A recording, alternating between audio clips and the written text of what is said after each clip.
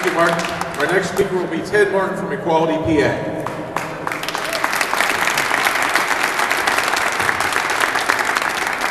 Thank you, Senator Leach. I'm the Executive Director of Equality Pennsylvania. It's the statewide lesbian, gay, bisexual, and transgender advocacy organization. I am pleased to be in this building at this time on the opening day of LGBT Freedom Week.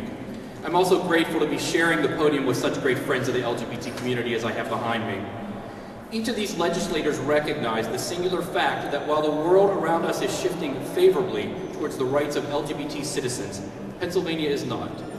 Their actions today in introducing bills that recognize marriage and the relationships of thousands of LGBT people, their support of legislation that would protect those same people against senseless and hurtful discrimination and crimes motivated by nothing more than pure hate are the starting points to remedy the remarkable dearth of real protections that LGBT citizens have in a place they support with their tax dollars and hard work.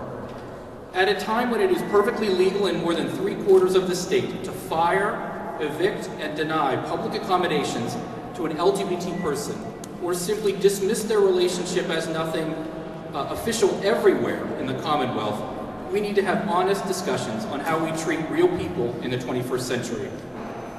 Let today be a highlight in those discussions and an honest dose of the reality that no democratic society can call itself great or fair when large parts of it are ignored, consciously legislated against, or simply treated as second class, or worse yet, second rate.